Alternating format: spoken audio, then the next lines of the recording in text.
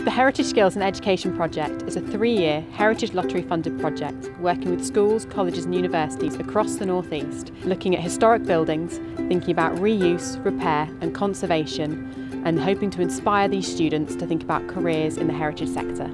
Students have been exploring all sorts of historic buildings, from Victorian mortuaries at the coast through to John Dobson designed churches.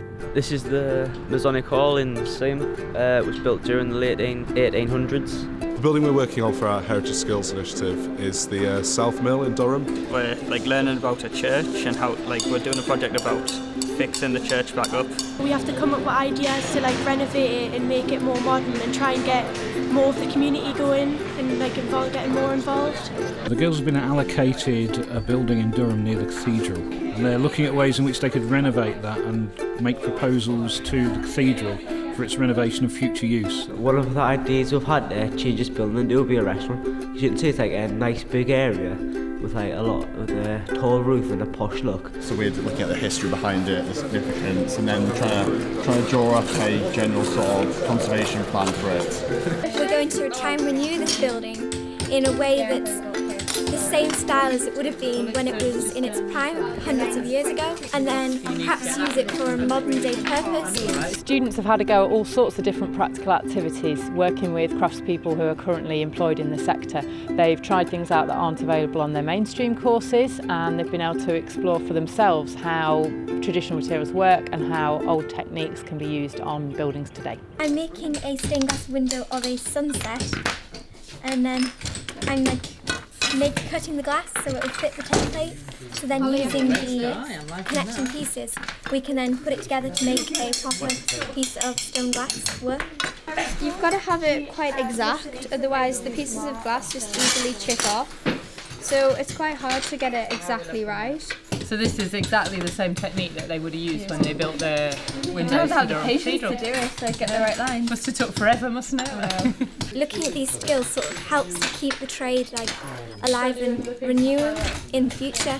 We're just letting the pupils have an opportunity to see what's involved with stonework, see what's involved with the actual hands-on, seeing what stone feels like, how it works, how the chisels cut it, and maybe some idea of sort of how a stonemason will produce a piece of work from an idea through a templates, through applying it to the stone, and how it works out, and hopefully they've got something that's good at the end. It's nice to do a new craft, a different craft that you didn't really get a chance to do.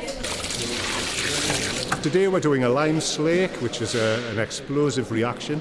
Along with heritage consolidation, we're building stone with lime and we're pointing up lime brickwork, reproducing what would be on site with little sample boards. It definitely gives sort of practical background behind what materials we'll be using or sort of buildings we'll be looking at to use. And something that sort of the actual academic course doesn't provide, this sort of more practical session gives us that information that we won't usually get in the academic level. This workshop today is an introduction to wood carving. We're starting off with doing a lettering, which will enable the students to get a feel of the hand tools and the amount of pressure they're putting on their tools, and hopefully at the end of the day come out with a usable piece of work. You never know who's going to turn out a wonderful piece of work, and already there's some really nice things coming up here.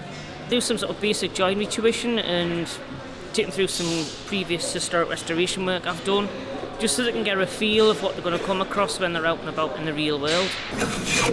What we're doing today is we're going round the harbour and asking local people what they think of the project, any improvements or anything we should put in, and what they would do. The students have come up with really creative ideas, all sorts of things from chocolate factories to cafes. They are now modelling the various ideas before we put it all together into one final model and make a decision on our particular future reuse for the Masonic Hall. The skills that they're developing now is giving them a taste of all the other trades that are involved in the industry, and they've showed a lot of interest in pushing on and developing these trades for future employment.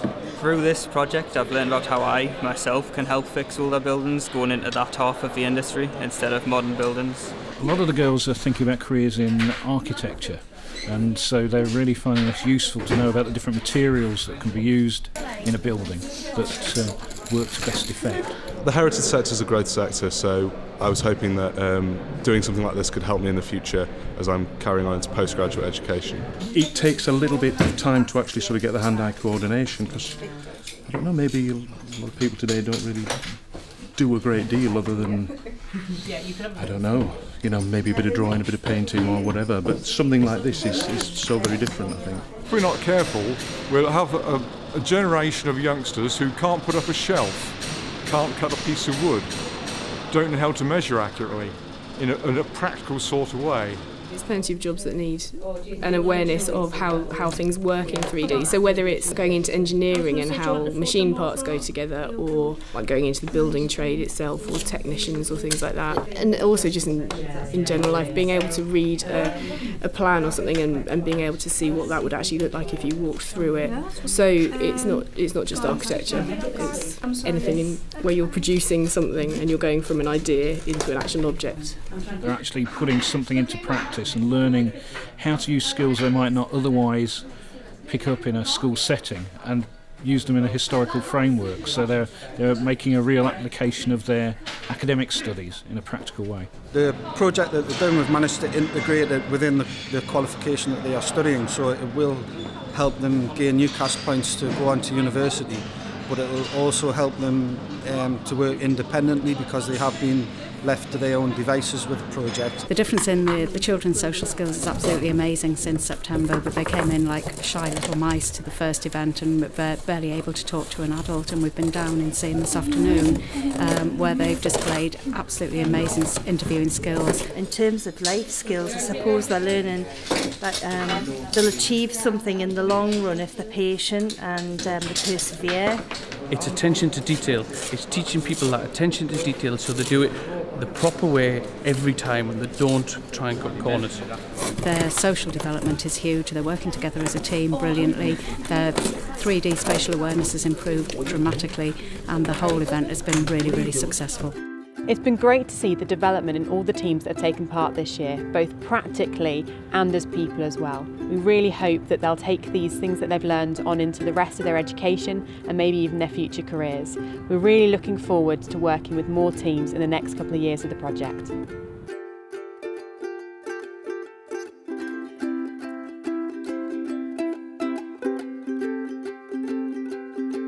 For us to find good lads who are willing to work hard and are interested in all buildings, this is a fantastically rewarding career for them. It gives them a real understanding of what their parents did, that their grandparents did, and how they can develop their own skills to follow in their footsteps, really. And it's not until they have the opportunity of finding this new skill that they might realise there's some other craft they can take on. When I first heard about it, I thought it'd just be like sitting in a classroom, writing up like sheets and sheets of work.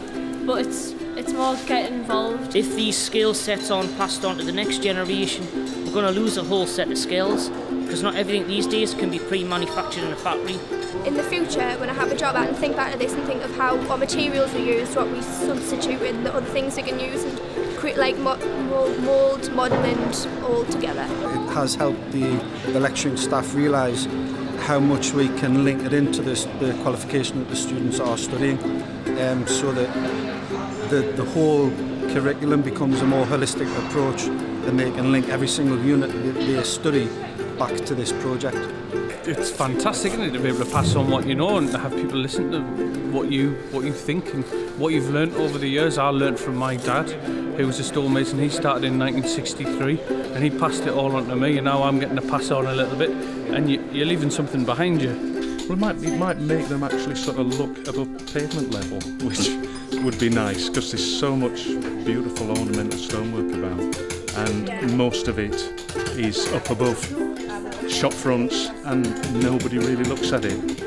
But it's nice to pass at least the experience on, even if that's all it is. At least they've sort of seen how a process works and what's involved.